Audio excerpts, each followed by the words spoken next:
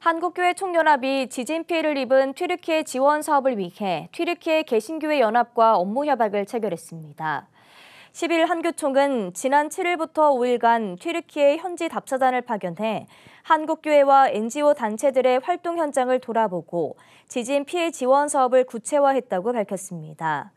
한교총에 따르면 답사단은 현지시간 8일 튀르키예 교회를 대표하는 튀르키예 개신교연합을 만나 국내 NGO 관리하에 재난 극복 사업을 추진하고 사업 이후에도 양국 교회 간의 협력을 지속한다는 내용의 업무협약을 서명했습니다.